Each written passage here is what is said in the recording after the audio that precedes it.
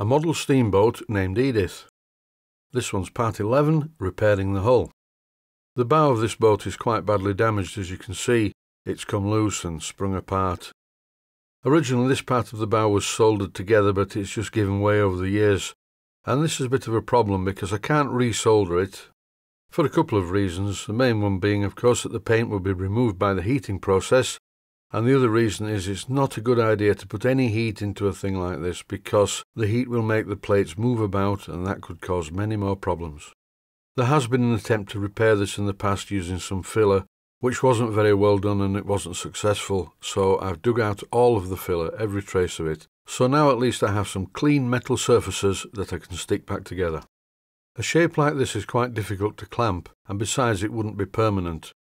The coaming around the top edge of the hull, the part that's painted brown, is made from brass, and the main support for the bow is also made of brass. So using my Minicraft drill, I'm attempting to drill a hole through the side of the coaming. But it's not working. It's really difficult to drill through it. That's because the Minicraft drill goes too fast. So I use my Makita drill, which is a standard battery operated drill, which goes a bit slower and it's more powerful anyway, so then I had no problems. I'm drilling a hole through the side of the coaming, which is going to be clearance size for 8BA. I've now changed the drill bit for a smaller drill bit, which is tapping size for 8BA, and I'm drilling through into the round brass bar that forms the front of the bow. And once I'd done this, I then threaded the round brass bar using an 8BA tap, being very careful not to break it off. You will notice at this stage of the operation that I'm tightly holding the bow in position.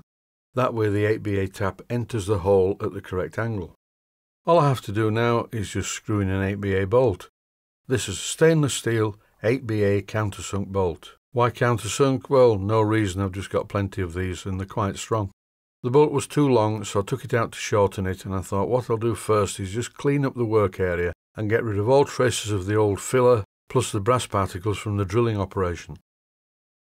And now it's time to mix up some JB Weld.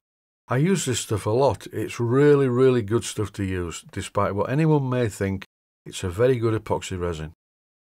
Here I'm mixing the two parts together thoroughly until I get a grey mixture, which when it sets after 24 hours will really bond the front part of this hull together.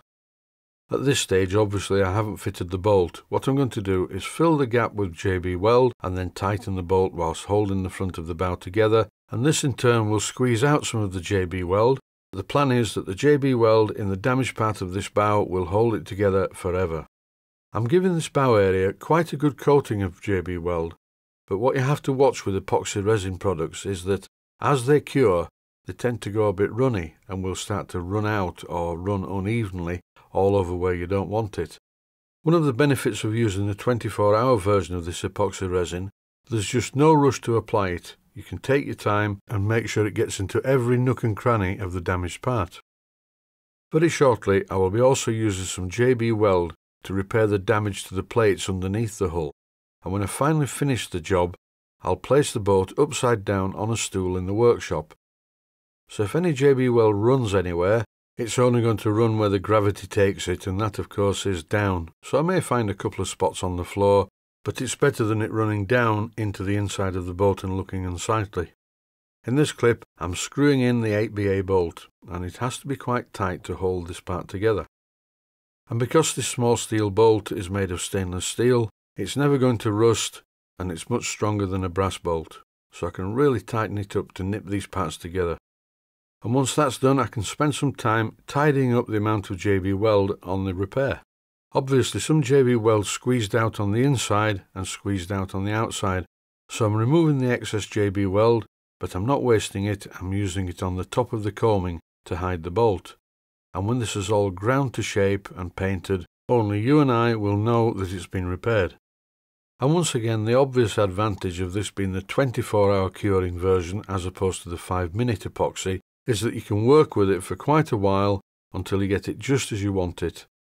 The 5-minute version of epoxy resin, from my experience, doesn't seem to stick quite as well, but the main benefit is you can mess about with it for a while to get it just as you want it.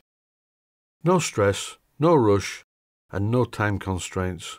If only other things in life were like this. I used to stress about a lot of things when I was younger, but now I'm older, I fail to see the point. It's just a waste of time. With the JB weld nicely shaped around the bow area, as you can see from this clip, it's time to mix some more JB weld to fix the plates underneath the boat. There are two definite areas underneath the hull where the plates have lifted. This is the worst part near the stern. Using my small mahogany mixing stick, I'm packing as much JB weld into the gap as possible. And this is where the properties of epoxy resin can be useful. As I mentioned earlier, epoxy resin tends to spread as it cures. So hopefully this is going to spread even further into the gap in the hull. There's some more damage under the hull, but it's a lot less than the one at the stern. So I'm also treating this part of the hull to some JB weld. If you've been watching this series, you will know that I've fully fiberglassed the inside of the hull. And to do this, I use 2 layers of glass fiber woven tape, so it's going to be very strong. But I don't want any water getting in between the plates and the glass fiber layer. Here I'm using my fingers to smooth out the JB weld, and this is pretty stupid. I shouldn't use my fingers and I should wear rubber gloves. But I do like to live life on the edge sometimes because it's the only excitement I get these days. And on that note, I'd like to say thanks for watching, and I hope you found it useful.